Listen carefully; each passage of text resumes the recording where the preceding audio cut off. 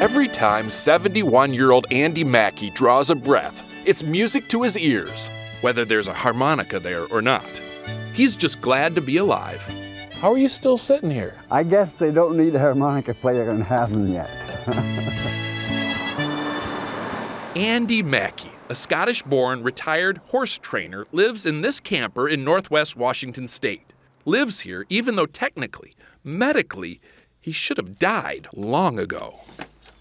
After his 9th heart surgery, Andy's doctors had him on 15 different medicines, but the side effects made life miserable.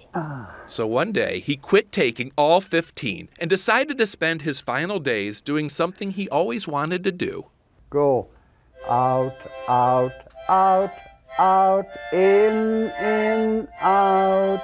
Andy used the money he would have spent on the prescriptions to give away 300 harmonicas with lessons. Very good. And when he didn't die the next month, he bought a few hundred more.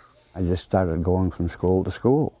It's now 11 years and 16,000 harmonicas later. He taught us a lot. He's very nice. Everybody likes him. Everybody. To keep the kids interested in music as they get older, Andy now spends the bulk of his Social Security check making what he calls strum sticks. He's given away thousands of these, too. He also buys store-made instruments for kids who show a special interest and provides free lessons to everyone Declan, give me an E. by getting the older kids to teach the younger kids. Yeah, he's getting the hang of it. I tell him that music is a gift. You give it away. You give it away and you get to keep it forever. The end result is something truly unique to this corner of America. Seems everywhere you look, every place you go, every kid you meet has that same genuine passion for fiddle music. I can't explain the joy. I don't think Bill Gates feels any richer inside than I do. Do you think you're still living today because of the kids and the music? I really believe that. After that story first aired, one of our viewers gave Andy a $5,000 donation.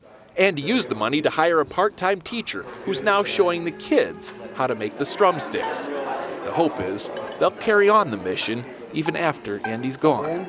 If Andy's ever gone. Just since we met him, he's survived several more heart attacks and last week had his 10th successful heart surgery. Steve Hartman, CBS News, Chimacum, Washington.